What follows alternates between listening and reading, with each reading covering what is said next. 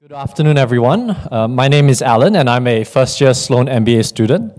It's my pleasure to invite to the stage NRG Damars the Rover from the LA-based competitive esports team NRG to present his team's paper on winning duels in VALORANT. Damars the Rover. We gotta shake hands, we gotta shake hands, we gotta shake hands. Thank you very much. Thank you very much. Hello, everyone. I am NRG Damars the Rover.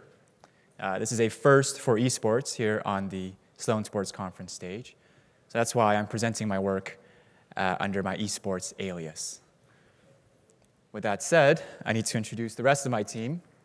Our coach, NRG Josh RT, our players, Android, EU, Hazed, Som, and Tex, and our chief of staff, who just goes by Jamie Kowenka. Firstly, let's talk about esports. Show of hands, how many people have played a video game in their life? Yeah, okay. What about a competitive one where you're going up against another individual in real time? What about one where you're in a team of 5 and competing another team of 5 or more in real time?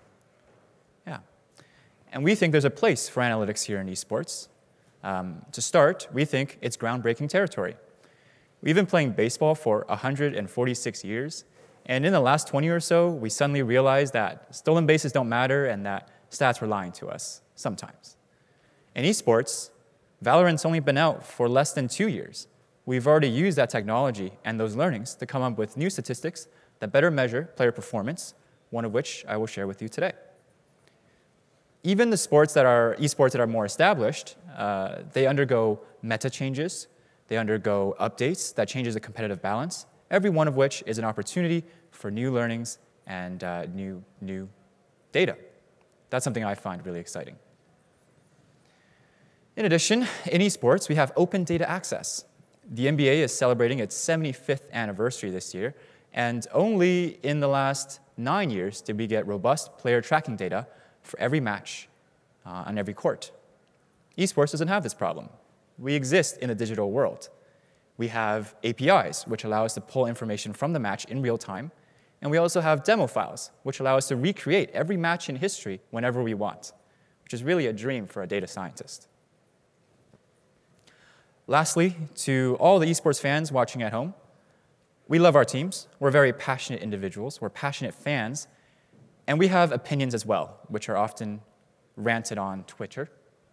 You can have data to support those opinions and get the attention of these pro players and perhaps even help them in their quest to be global champions. You can join a team in North America, Europe, Latin America, Japan, Korea. All these teams around the world competing for one common goal. Let's see who has the best analytics to back it up. So now, let's zone in on Valorant. Has anyone heard of Valorant? Young people in the back, hello. What about League of Legends? That one's more popular, right? Those two games are made by the same developer, and they're both committed to growing their esports as large as possible, as an integral part of the game. Valorant is actually most similar to Counter-Strike Global Offensive, or CSGO, as some of you might know. 5 people versus other 5 people in real time, purchasing weapons and strategically, coordinatedly shooting each other round after round after round with a common objective. In Valorant, the difference is that sometimes you have agents that are more combat-focused and are naturally a little bit stronger in fighting. You have other agents, which you can play, that are not as combat-focused, but more for supporting your team, like the ability to throw a smoke, which will block the line of sight. But these characters aren't as strong when it comes to fighting with their gun. And speaking of guns, they might not always have the best guns, because you have a set amount of economy in the game, which you have to invest and share between your players to buy the best gun possible. Now, it's a little tough to read, but just for now, remember that the bigger the gun, the better it is. But the whole point is that sometimes you have the better gun, and sometimes they have the better gun. Not every fight is created equal. Sometimes you'll have the advantage, and our research is to quantify that advantage as best as we can. And we'll get into that. We do so for the pro circuit, of course, looking at the highest level of play. These matches are streamed live on Twitch, YouTube, and other sites. And the data from those matches is directly provided to the internet by Riot Games, the producer of the game themselves. First-hand data in real time, round after round, where we can replay the match, we can look at statistics, we know exactly where every player died and every player got a kill. And that to us is really great because we also scout our opponents. We want to know what our opponent's going to do tomorrow, and based on their matches today, we could get an analytical report, and tomorrow we could be ready to game plan against them. So that's done by a website called runitback.gg. For us, we go one step further. We're not just scouting our opponents, we're scouting for the next best player. Now, players right now are evaluated on a stat called kill-death average, which is the total number of kills you have divided by the total number of deaths that you have. And we think this is a really bad stat because not all fights are created equal. Like we said, sometimes you have an inherent advantage, and if you win those fights, it's not as impressive. We have a new stat called wins above expected, which we'll get into, which tries to address this as best as we can. In addition, if we're able to identify which fights are better than others, we can learn from the model, this is called a Shapley plot, to see why certain fights favor one team rather than another. What factors led to you having that advantage? How can we recreate those factors and help us in the long run? So those are our two overarching goals for this project: find talent and also help our talent. Seems quite abstract, so maybe it's time for a little bit of gameplay. Here, we're actually looking from the perspective of the enemy. He has a big gun. So he's favored, but he doesn't get to see around the corner. That's just for your viewing pleasure that you get to see through the walls. That's our player, NRG Android, and this round, he doesn't have a big gun. He just has a dinky little pistol. And he's also running out of time, 25 seconds to make something happen, so let's see what happens. Unfortunately, we don't have sound, so I'm going to recreate the voice. Bang. Boom. Wow, what a shot, Brad. Great job, Brad. You're insane. That's what Valorant's like. And those are two very difficult shots. He didn't have the better gun, and he still managed to win the round for us. Compare that to this clip. Now, we're looking from the player's perspective now, and he's now the one with the big gun. He's winning a fight right now. He's going to win a couple more fights, and then at the end, he's going to say something, which I'll mimic in his voice. There's a second kill. Here's a third. Nice shots, Tarek. Thanks, man. I love ecos. So what he's saying here is the word eco, which stands for economy. The economy of the other team is broken right now. They don't have the money to buy these big guns. Remember, you need money in the game to buy these big guns. Everyone knows that. Everyone knows that they're using their dinky pistols. So Tarek, getting these kills is actually not very impressive because he was heavily favored on all three of those fights. It's going to count as 3 kills towards his overall statistics. So yes, of course he would love them. He just got 3 more kills. His KDA just went up. But really, we know that the last clip was much more impressive. So to summarize, we want a model that will quantify how difficult a fight is for one side or how much of an advantage they have on the other side. We want to take the context of the fight into account rather than just treating every kill the same. The inspiration here is actually from the kill-death data. We plotted in 2D space, red being all the deaths, green being all the kills. You can see the outlines of the map's geometry on the left. And this is eerily similar to the NBA when we have shot maps. Some places are easier to make shots. Other places, it's less difficult, such as the baseline or in corners. And the NBA goes a little further than just looking at plain field goal percentage for 2s and 3s. They'll actually look at context-dependent field goal percentage. How much time is left on the shot clock? How close is the nearest defender to you? Where are you exactly in 2D space? Where is your closest teammate? All those things influence how likely you are to make a shot, just like how in the game, it influences us on calculating how likely you are to win a fight. We have the same kind of data. The XY position on the map, granted it's a more complicated geometry. We have the guns that you're using and the guns that your enemy is using. We have the amount of health you have left. And our shot clock is the game clock. All these factors influence how difficult a fight is, and our job is to measure that as best as we can using some kind of probability. We're not calling it field goal percentage anymore. We're just calling it win percent. Chances of this player winning this fight at this time, at this moment, given the circumstances, and of course we calculate it for every fight in pro play. When we do that calculation, we do separate our data into training and testing based on the tournaments. The game is always evolving, so we'll look at some tournaments as our training data and then we'll validate our models on another tournament, and then the results you're about to see is from the test tournament, the last chance qualifier, one of the most important tournaments in the season. And that is, of course, held without data when we build the model. We're predicting a probability. So now we need to calculate Brier score.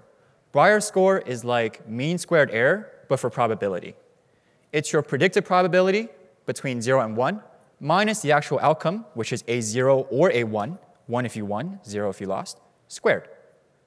So this is how we measure the accuracy of probabilistic predictions.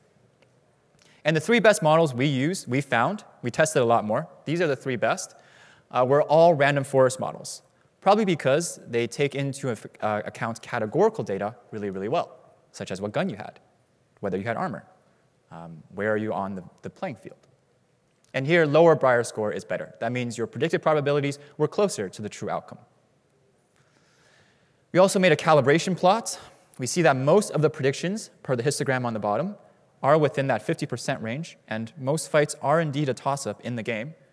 But for example, the 2,000 or so fights predicted to be around a 30% win probability. The players really did win 30% of that, around 600 of them. So that shows that our predictions and our probabilities are well calibrated. One technology, recent advance that we're taking use of is called hyperplane splits. So these are splits built on top of decision trees. Has anyone heard of decision trees, by the way, or random forests? A decision tree is very similar to humans making decisions. We'll look at one dimension, and we'll say, is the weight greater than 20? And then we'll look at another. Is the height lower than 13? And then we'll make a decision by segregating our data horizontally or vertically. That's what it looks like in 2D space. And that's why when we plot our XGBoost model as a heat map, we see a bunch of vertical lines and a bunch of horizontal lines. But that doesn't really reflect the geometry of the map, which has a lot of diagonals. Sometimes we want to split our data using diagonals. And then we can make predictions on one side of the diagonal and another set of different predictions on the other. So when you use hyperplane splits, you start to see those diagonals, which actually reflect the geometry of the battlefield a lot better. These plots are a lot more interpretable. The players all like seeing them more because it really does show the diagonal angles that they're used to fighting. But to make these hyperplane splits, we actually have to take the decision tree and make it into an optimization problem. In the optimization problem, the vector A, which selects which features, is no longer restricted to just being 1. It could be more than 1. So now, you're using 2 features to make a split, and you get these diagonal lines in your geometry. OK, here is another map made with those diagonal lines. We use the hyperplane trees. Even though they're slightly less accurate than the XGBoost, we like the interpretability of this model. And this model is actually showing the comparison between the Phantom and the Vandal, the 2 most popular weapons in the game. There have been a lot of arguments about this. But really, we can run simulations and say, hey, if you had a Phantom, what if you had that fight with a Vandal instead? Does your win probability increase or decrease? And if so, how much? So in the blue areas, the Phantom is better. In the red area, the Vandal is better. And we show this to the players so that they can better make decisions, just like we said, to develop the players so they can better make decisions and take advantageous fights. Of course, that was our second objective. If you remember, our first objective was to evaluate players. This stat is very similar to football. Expected completion percentage above expected. So completion percentage above expected.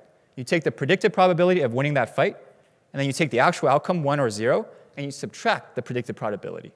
So if you're consistently winning fights that are difficult, like a 0.3 or a 0.4, then your wins above expected will go way up.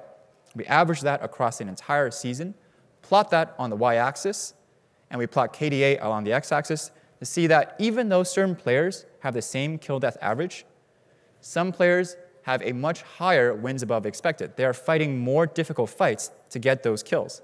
And these, in reality, are players that tend to play the support roles, where their agents are naturally not as good as combat. So them being able to achieve that number of kills is actually more impressive than if you always had the better agent and the better gun. And that's what we look at to evaluate talent at NRG. OK. For the live audience that's here, thank you guys. You can look and learn more about our presentation out in the hallway, I want to end this presentation by saying a few words to the esports fans back home. I just want to say that all of us have a dream of becoming a pro Valorant player, but not all of us can actually do it. To be occasionally better versus consistently better on your worst day than another player is way more difficult. So for me, taking a break from playing the game and spending all my time thinking about the game as an analyst was the best decision I ever made. If you like math, you can also be an analyst. If you like thinking about the game, you can also be an analyst. And maybe you'll learn how to code as well. And that can help you pay the bills in other ways. You can make heat maps, just like I did. And maybe one day we'll see you in the pro scene. Thank you to the organizers, thank you to the judges, thank you to everybody, and I'm happy to take any questions.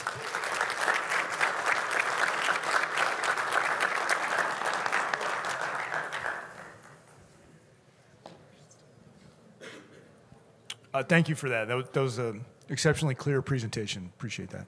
I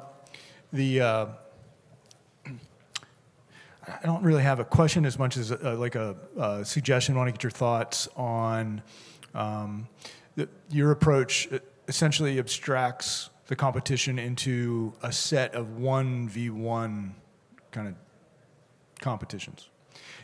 Have you thought about, so I talked to my friend last night about the game so I could be a little bit smart about it. It's a 5v5, right, generally. So that set off alarm bells for me. I'm like, what other sports are 5-on-5? And there's basketball, of course, and then there's 5 skaters in hockey plus the goalie. So have you considered an adjusted plus minus statistic, where basically you take the game or the round, right? Because you play a sequence of rounds. Mm-hmm. So you take the round as the observation, and each round is basically a natural experiment, and the predictors are the presence or absence of all the various players you're considering. And then that basically is a regression, and then you can add in other factors as well, like the guns they have and the character classes they may be. And then the outcome of the match, either win or loss, basically is the supervisory variable. And I think that would, because what I imagine is there's a team element to it where you could get like a 2-on-1 situation, or one player is good in one thing, like drawing a distraction or throwing a grenade or whatever, right? So that's my suggestion. That's how I would probably tackle this. That's a great idea, yeah. We definitely want to look round by round. We think that's really important. Right now, we're working on something that, given the results at the end of that round, we'll try to estimate your chances of winning the game. So if you're up by a couple rounds, maybe you have a good chance of closing it out. But that also depends on how your players are performing, how much money they've saved up from the previous rounds. So that's definitely a challenge and a more holistic view that we're excited to dig into. I will also add, I think I'd play this game if you would narrate it. So if you can be on Twitch, I will sign up. I really like the spatial maps. I think it was on page 11, 12. Can you talk just a little bit about like decision making and strategies based on these, and how someone that's not maybe as into esports could look at this and absorb it quickly? Yeah, for sure. The maps are my favorite part as well. We like showing colors. Numbers are a lot tougher to read. This map, is this what you're referring to, or this one? This map is a comparison between 2 equally priced weapons. So when you're playing the game, you always have to pick which one you want to use. And you can only pick one, because you're not going to buy both of them and waste the money. So in areas in red is, if you are planning to play those areas and defend from those locations, you should probably pick the red gun, which is the Vandal, because you're more likely to win a fight if you were standing there with the Vandal. If you were to play the blue areas, which, as you might notice, are kind of close quarters surrounded by walls, that gun shoots a little bit faster. If you're planning on playing those areas, then you should pick the blue gun. Right? And if you're moving from one area to another, it might be worth dropping the gun that you have, picking up the other gun, knowing that you're about to engage in a longer fight or a shorter fight. So just kind of knowing that some maps favor certain weapons has been really helpful to the players. So first of all, So first of all, very entertaining presentation, very clear. Really, really thanks for that. A question, actually, we can stick with the heat map for a second. The way you're measuring performance here is, and I get the thought, I like it, which is wins above your expected wins, right? Now, of course, there's an element of luck in that too, right? So do you do any calibration to see, like, for instance, is there persistence in that skill? So what you might worry about whenever you do an exercise like that is, am I just selecting players based on luck, or is there real skill to winning battles in which you're outmatched? And my guess is it's both, right? Yeah, it's definitely both. It's definitely both. Actually, we believe that kills and deaths themselves are more luck-driven than actually the predicted probabilities. Because in the game, there is a random element. If you have a certain gun, if you just shoot it, it will kind of go randomly and then give you this chance of suddenly getting a kill. And in one match, that kill is kind of all you see, because in the next round, you're using a different gun. We actually found that our statistic correlates stronger from tournament to tournament than the number of kills you have or the numbers of deaths you have. That's one way we look at it. And over the long run, the luck does kind of even out in terms of winning above expected. It's tough to win those 10% fights consistently. Right. But I'm wondering if you could probably refine your statistic on player performance by introducing some element of predictability at the player level that says, if I see persistence in this, I'm going to call it skill. Mm-hmm. And if not, I'm going to call it luck and downweight it in the model, right? Right now, you're probably treating them equally. Yeah, absolutely. Right now, we're treating every player equally. And I think we are thinking about segregating these players into some kind of tier system where the ones that have been consistently performing well over many tournaments will get a boost in their calculations. And in that sense, they have an expectation within them to win more fights. And that would give us more accurate predictions. Yeah, and it goes the other way too, right? Ones that are ranking too low, yeah, you're going to want to boost up.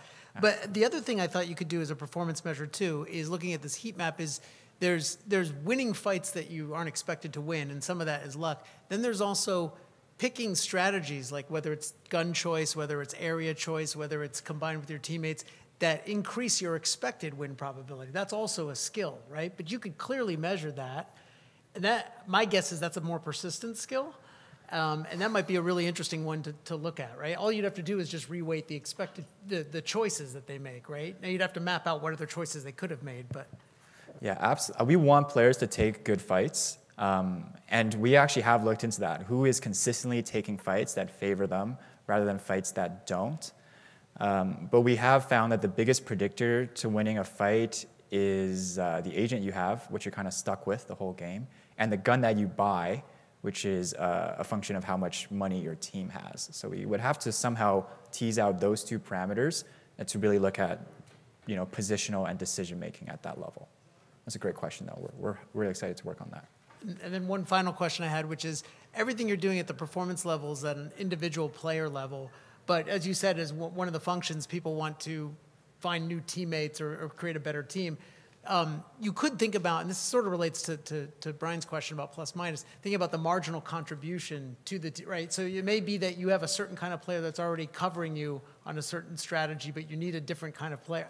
And again, I don't know the game that well, so my ignorance is going to show up very quickly here. But could you think about ways in which you could capture the interactions between different kinds of team members, right? Because some teams may want a certain kind of player more than others.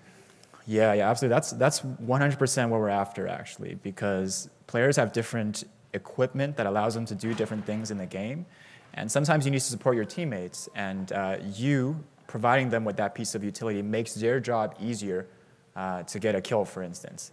But right now, that is only recorded in their stats and their wins above expected. But some of that credit needs to go to the supporting players as well. We feel like they're actually quite undervalued in the kills department for sure, but also in our metric as well. So we need to give them some credit. Thanks. No problem. Yeah, all right, thanks guys.